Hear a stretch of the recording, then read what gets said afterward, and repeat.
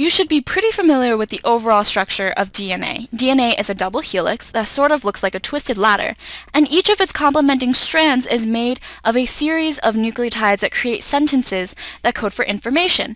And remember, structure always ties into function. DNA's first function is to act as genetic material and to code for all of an organism's traits. Gender, fur color, eye color, body type, even personality, and this directly relates back to the nucleotides. Using only 4 nucleotides, A, T, C, and G, DNA is able to order and reorder its monomers to create the entire genome.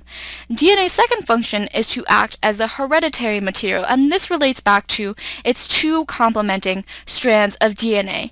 And its complementing strands aptly allow DNA an easy way of replicating itself to pass on to new cells or onto future offspring. Because the strands complement, each of them act as a template for creating new strands of DNA.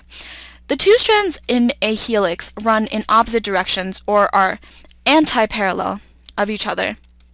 So, anti-parallel. So one is oriented from the 5' end to the 3' end, whereas the other one will be oriented from the 3' end to the 5' end. So this one runs in this direction, and this one runs in this direction.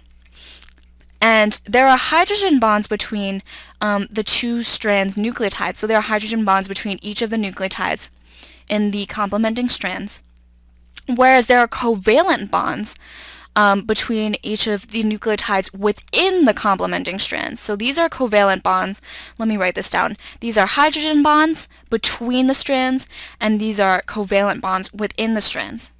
So that means that the bonds within the strands are stronger than the interactions between the strands, and that way, during replication, the DNA can unzip into 2 separate strands without disturbing the integrity of each of the strands. After replication, the DNA will naturally revert back to a double helix, which is a more stable structure.